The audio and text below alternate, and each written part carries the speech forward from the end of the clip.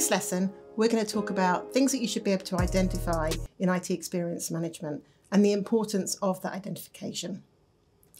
Without experience data insights, which highlight both the current issues and what matters most to end users, improvements are based on things like gut feelings, personal belief, vendor sales tactics, how somebody feels about an outsourced provider, perceived needs of whoever shouts the loudest, and technical data that is rebadged as experience. While the correlation between smoothly running devices and software is evident, experience is something human, and it's impacted by circumstances, priorities, and non-technically related issues. One saying that really relates to me is, happiness is not the absence of problems, but it's actually how to deal with them. So first of all, let's think about the definition of experience and experience of how we mean it in ITXM. So sometimes you might hear sentiment and experience. So let me just explain how we define the two. Experience is what the outcome is. It's the journey from all the way through, from the beginning to the end, and the user's experience right at the very end of that process. Sentiment is very much based on each individual element that comes into play within that process. So I feel frustration because something's broken. I raise a ticket and I don't get the timely response that I need. I feel further frustration. I'm unable to be proactive. I may start screaming at my manager for whatever reason. I then suddenly have relief because somebody's listening to me. And then suddenly a little bit of satisfaction because something's done and I'm back to normal. Each of those individual feelings is what we define as sentiment, but experience needs to be looked at from an end-to-end process. So experience is multi-dimensional, and it's really important to be able to identify the areas of where the pain points are.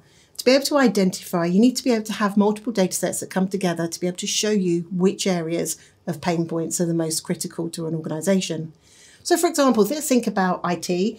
Correlation of operational data alongside with the experience data enables you to drill down into the specifics around the areas of pain points. It also needs to be something that multiple stakeholders can view and have visibility of. So for example, a country manager may want to understand where their employees are losing productivity. A service delivery manager may want to understand how they can improve services across the whole of the service desk. So that it's really important to be able to have lots of data points with all of the facts that can relate to each one of these different business units within an organisation. So remember, improvement and experiences is all about people. You've heard previously in one of the sessions that people, process and technology need to happen in that order. Digital transformation projects, we hear about 70% of them fail. They fail as a result of IT making the decisions based on what they believe is right for their user base. However, some of these changes actually have very little impact or no impact on users, therefore not improving the overall experience, but worse still, some actually make the experience poorer for the user. Organisations have had to adapt to change into a hybrid environment. They have to provide services on multiple different channels.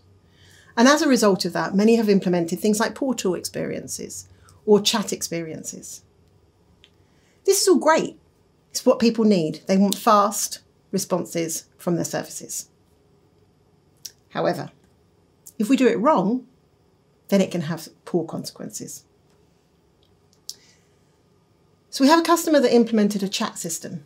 They wanted to improve the experience that each of their users had when dealing with the service desk.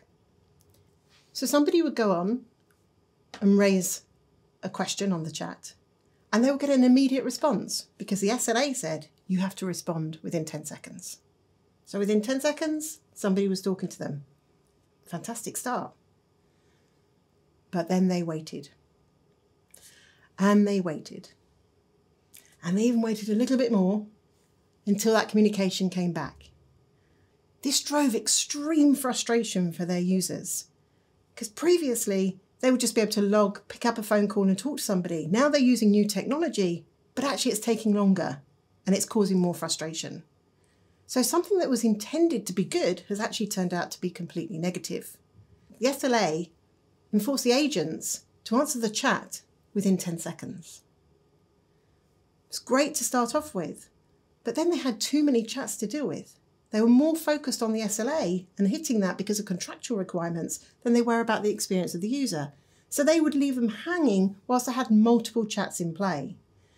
This in itself created huge amounts of frustration for every single one of the users and a lot of lost productivity as you're hanging and waiting for for somebody to respond back to you.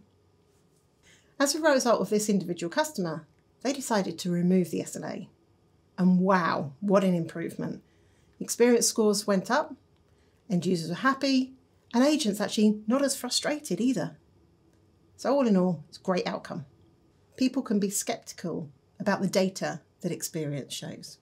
Let's think about this. How many of you have looked at TripAdvisor or Trustpilot or looked at things with 5-star ratings before booking even a personal holiday? Things that you want to reflect, ask for reviews. How do other people do it? How do other people feel? This is why benchmark is really important. IT are no different. IT have a challenge that they need to be able to deliver a great service. But how do they know what great looks like if this is the first time they're embarking on an experience journey? Benchmark data gives you that comparable insight to be able to really have a look and see how IT is performing, not only in things like channels, but also by country. Remember, every country's way of rating experience is very different and very unique. As we wrap up this session, let's just take a few key takeaways.